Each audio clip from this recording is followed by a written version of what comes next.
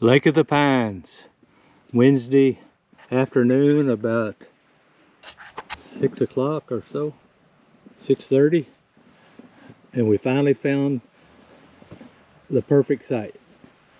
The lake is just beautiful, and the sunset is just setting over the lake off to the west, and we have the area to ourselves, don't we, Ron? Yeah. There's nobody here.